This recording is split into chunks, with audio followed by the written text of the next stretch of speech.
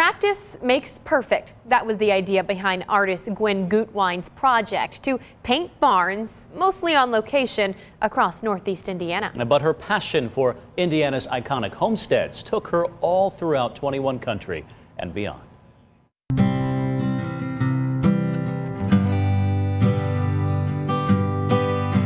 This barn was built in the 1860s.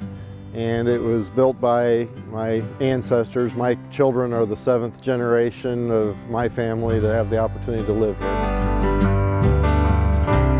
Before all of our power tools and electricity and conveniences, I can't imagine building something like that just with those hand tools.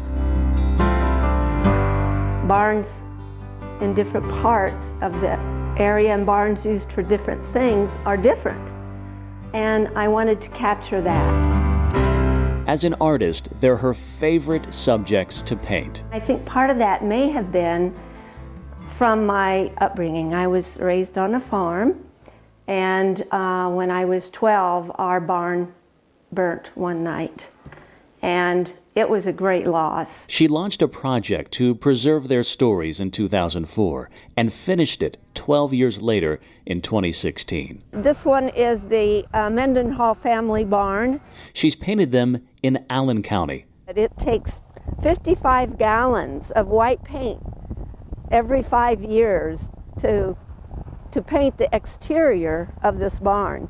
DeKalb County. There's a lot of fascinating history that goes along with this barn. And Noble County. But she didn't stop there. She's expanded to 2 barns in every county in 21 Country. And after that, the rest of Indiana's 92 counties.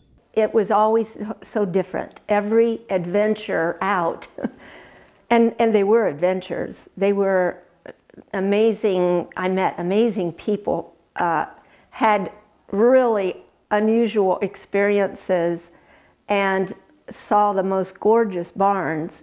And they're all different. Every one of them was different. Many families who were approached by Gwen, and remember, she was just a stranger to them at the time, welcomed her with open arms, that Hoosier hospitality. And the fact that somebody would come there and feel the same way about their barn that they do, they loved it. The lifelong artist compiled a book of the project this year, Heritage Barns of Indiana.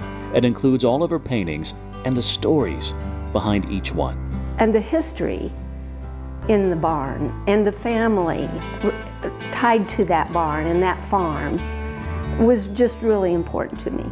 You see that there's a lot of these barns are disappearing just because of the upkeep that it takes. And it's really a labor of love to keep it going. I think she picked the perfect subject matter. I mean, if you look at what barns represent for our state and everything else, I mean, what an honor it is that it was painted and captured that way for everyone else to enjoy for years to come.